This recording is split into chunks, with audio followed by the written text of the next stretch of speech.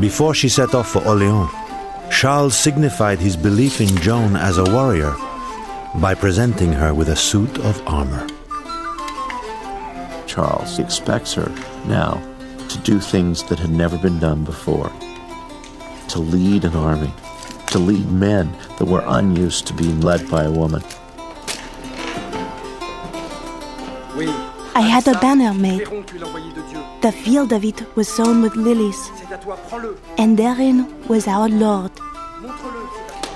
I loved that banner 40 times more than my sword.